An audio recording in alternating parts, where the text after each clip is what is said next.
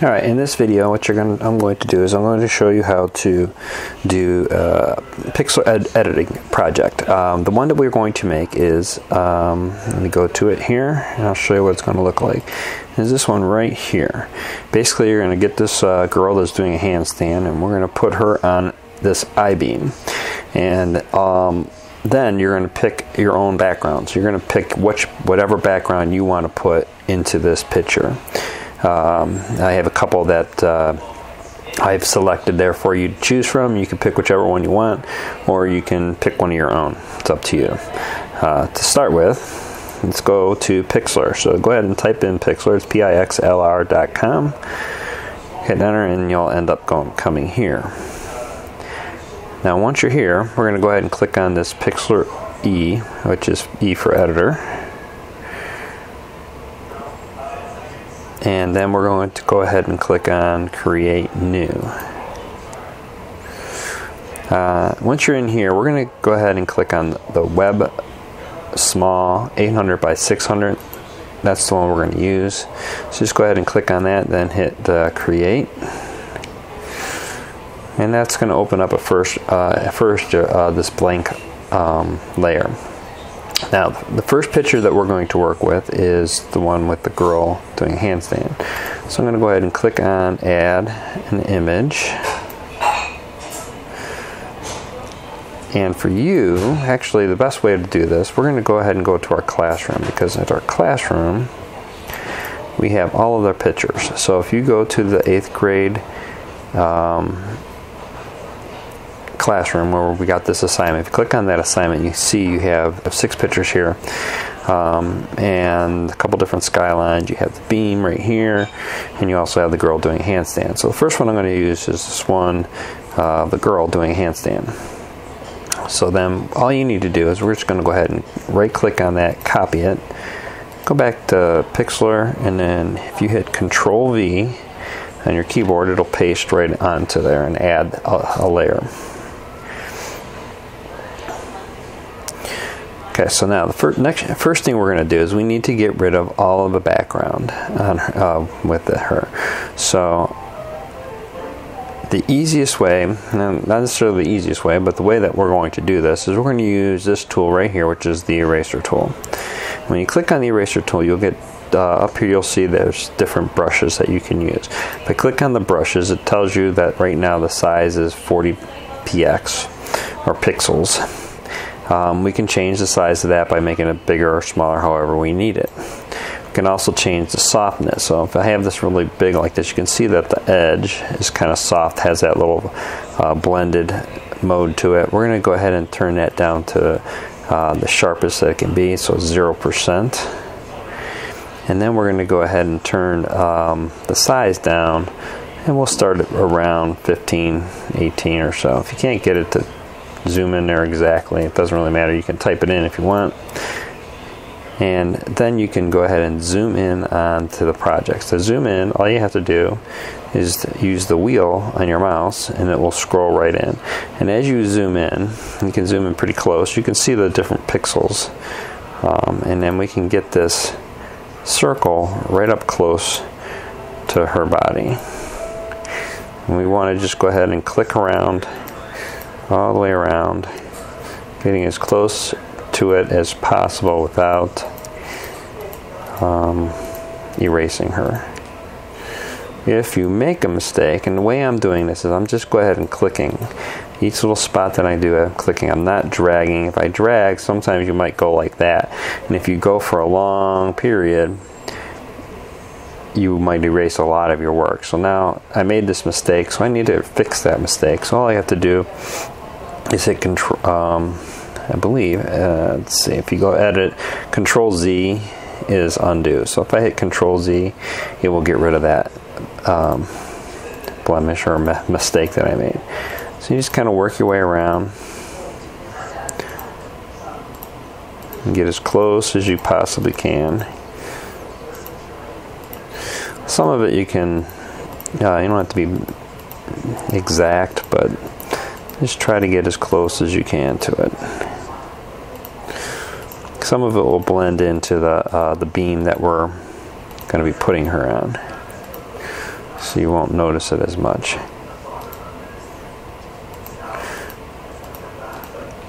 I'll zoom in a little bit further, and then what I'm going to do is I'm going to change the size of the brush again. I'm going to make this 5, so I'm going to actually make it really, really small here so I can get a little more detailed.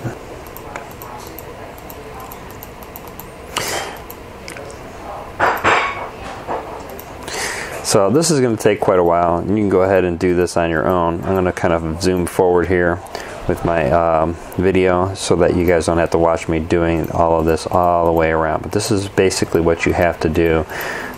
Just work your way around and try to get as close to her as possible without erasing her.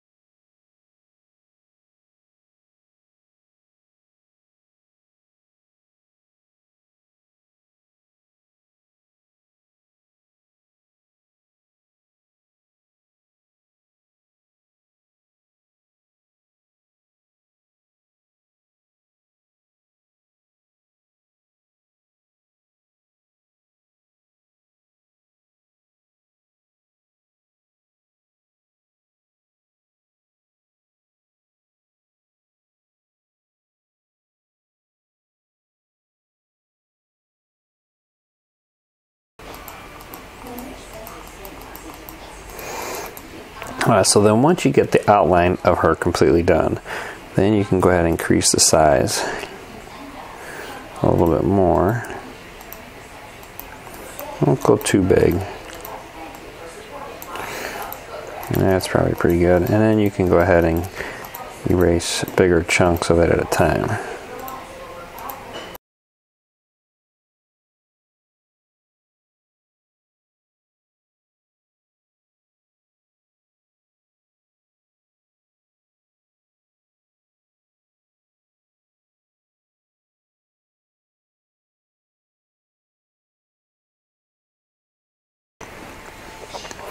Okay, so now that we have all the background erased with this girl doing the handstand, now we can add another layer. So we're going to come down here, click on the plus, and oh, I take that back. We're not going to do it that way. We are actually going to go ahead and go back to our classroom, find those pictures that we were working with, and we need to do the same thing with the beam. So then we go ahead and open up the beam. Right click on it, we're going to copy that image, and we're just going to paste it right back in here as well. So Control V should add that layer. Okay, so now we're working on that layer. The other layers are still there, but and we'll see that as I start erasing. So the same thing, we're going to do the same exact thing we did before. This time I'm going to use the square tool, and makes it a little easier to do down here by the beam. Again, if you make a mistake, you can fix it. And I'm not worried about this person here, because we're just going to go right over top of him or her and work on getting rid of.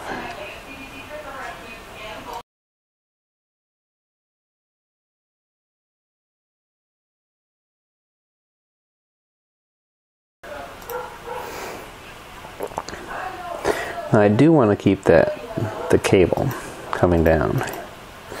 So again, I'm going to try to get as close to that cable without erasing it. If I need to go back and use the round tool, I will. I'm going to try to get along the beam first here.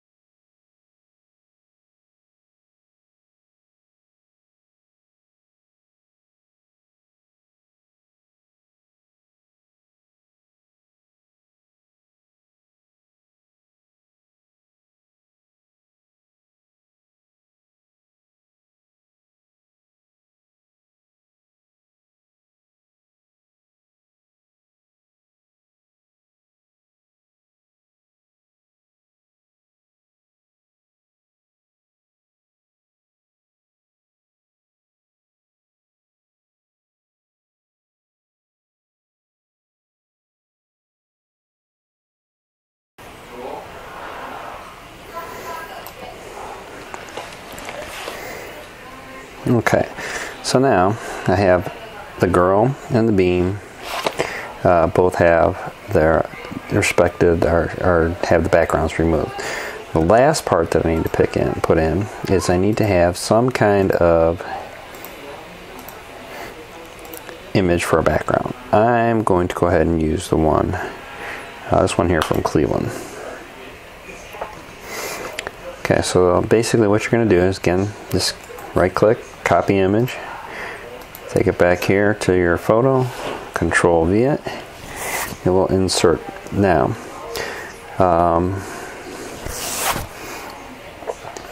and obviously right now the other photos are behind this image. I need to make this the background.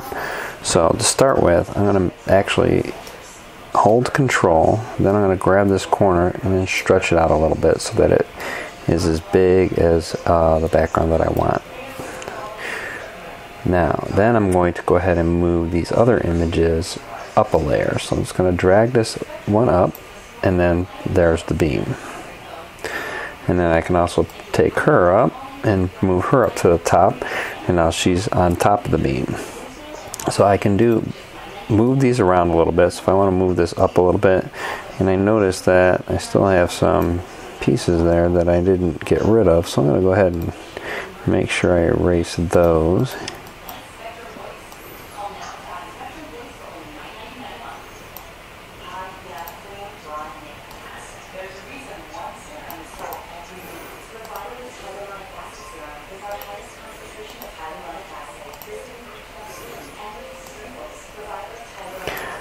Okay, so there we go.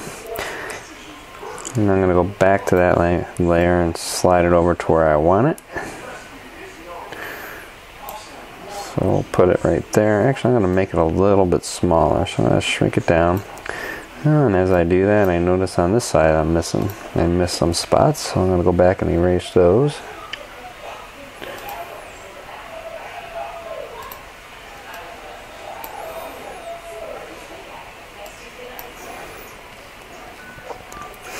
And then I can move her. So I just go ahead and click on her, and I should be able to move her where I want to. Now if I want, I can actually shrink her down to size 2.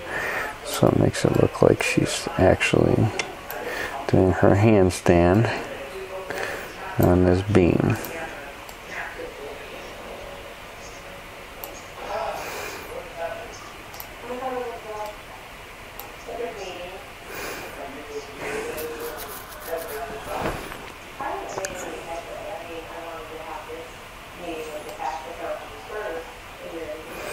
And just place it where you want, where you probably get a pretty good shot of her, maybe between the buildings like so. And so basically that's it. Alright, so now the last thing that we have to do is we have to go ahead and save our image. Now before we save our image, first thing I want you to do is we're going to go over here to the far top right hand corner. You'll see these 3 little dots. We want to go ahead and click on those. Then we're going to go to settings.